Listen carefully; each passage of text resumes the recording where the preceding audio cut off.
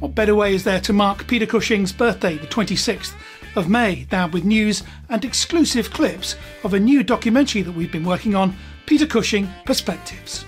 I only worked with him for those 6 weeks, doing Frankenstein created woman. But I met him, I first saw him when I was 15 years old. In our road in those days, there was only one telly, and on Sunday nights I used to go along to my mates who owned this telly to watch Saturday night theatre. And one Sunday I saw 1984, the George Orwell, and playing the starring role was the wonderful Peter Cushing, and I thought he was amazing. I feel very lucky to have spent a whole afternoon with Peter. It was back in May 1986. It was the day after the royal premiere for the film Biggles, and we were meant to be recording a short radio interview to help promote the film. But in the end, we just sat on the sofa and chatted. We had tea and toasted tea cakes. In those days, we were smoking too. And it was just a really interesting, long, wonderful, relaxed conversation, most of which we've got on tape. And we ended up recording well over an hour. And then 30 years after that interview, we used some of that material to help create Peter Cushing in His Own Words, a feature-length documentary that was released in 2019, around the time of the 25th anniversary of Peter's passing. More recently, we were asked to work on a new documentary, which we've called Peter Cushing Perspectives. It's a 30-minute documentary that's part of a DVD box set elsewhere, but also available online from us. It was an opportunity to go back and revisit some of that old material, pull out some of the key moments, and also look for some elements that perhaps weren't in the original documentary.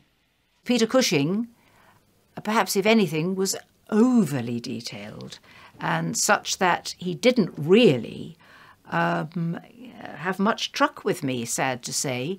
He was so busy ensconced in the corner with dear Shane Bryant, going through his detailed notes, you know, with a pince-nez on the end of his nose, making absolutely sure that his every hand movement and every gesture and every line was given enough weight and enough, you know, emphasis. Well, it's really very strong in my memory of how kind and caring and sweet-natured he was.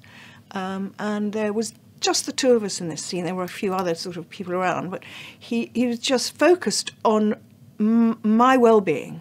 I was very struck by how kind, caring, and apparently interested in me.